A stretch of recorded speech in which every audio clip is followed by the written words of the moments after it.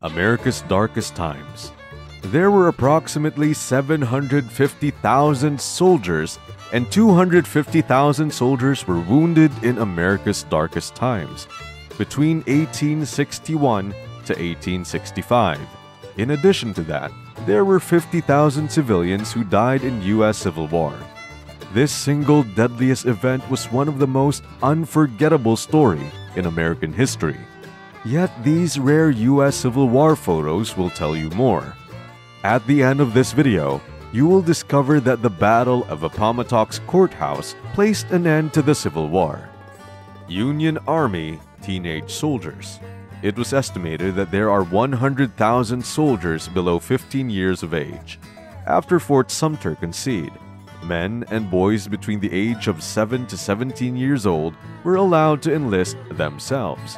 Initially, President Abraham Lincoln called for 90-day enlistment. After the Union Army was driven out of the Peninsula Campaign and the rebel army was marching to Washington, Lincoln called for 300,000 volunteers for 3 years. The young boys volunteered because they will not make the North and the Union retreat. Same as the Southern boys, they want to stand off from the North. The contrabands.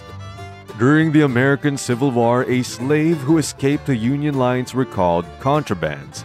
When there are slaves that escape, they are often returned to their masters. On May 23, 1861, 3 slaves were refused to be returned to their masters by Major General Benjamin Butler, the commanding Union forces at Fort Monroe, VA, for the reason that the slaves' former masters were rebels against the United States.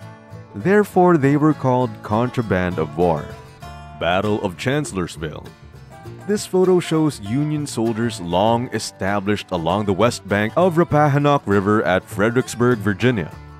They are about to participate in the crucial Battle of Chancellorsville. This was a major battle of the American Civil War and was known as Lee's Perfect Battle. Though his decision was risky, he divided his army under the nose of a larger force of enemies. It resulted in a victory for the Confederates. The Anaconda Plan. The 2 main objectives of the Anaconda Plan were to set up naval blockade at the Atlantic and Gulf of Mexico ports. The second was to transport 60,000 Union troops down the Mississippi River. As they hold ports, they would capture the towns along the way. It got its name because you are going to trace the area of the plan. It resembles a snake. This strategy was proposed by Union General-in-Chief Winfield Scott.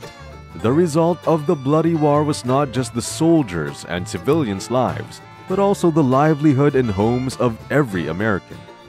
The cities and towns that took many years to be established were crushed into ashes. Even the forests and fields were devastatingly damaged. Many families lost their homes and businesses.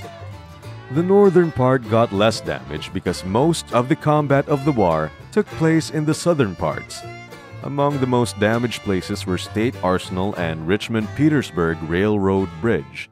Among the most damaged places were State Arsenal and Richmond-Petersburg Railroad Bridge, Huxley's Mills in Virginia, and the Confederate capital of Richmond, Virginia.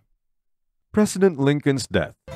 This picture captured on April 19, 1865 shows the funeral procession of President Abraham Lincoln that slowly moves towards Pennsylvania Avenue in Washington, D.C. He was murdered by a Confederate ally, John Wilkes Booth, who was also an actor. He shoots Lincoln on his head while watching a play at the Ford's Theater in Washington, D.C.